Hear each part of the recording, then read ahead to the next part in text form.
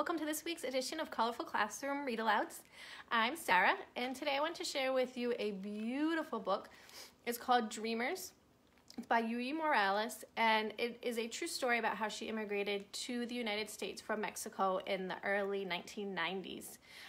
The illustrations in this book are amazing. It's a book full of hope, of strength, and it can work on so many different levels, so I would definitely recommend this not only for younger grades, but for upper grades as well.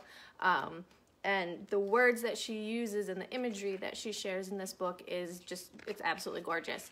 So I highly recommend that you add this to your collection. In the book, she also gives her actual true story about what happened, about how she immigrated and how she felt when she came to the United States. Trying to find that page, that page is back here.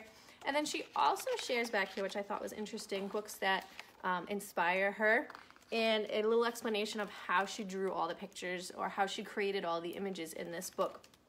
This is a beautiful, like I said, beautiful book that I definitely recommend you sharing, not only sharing with your students, but adding to your library as well.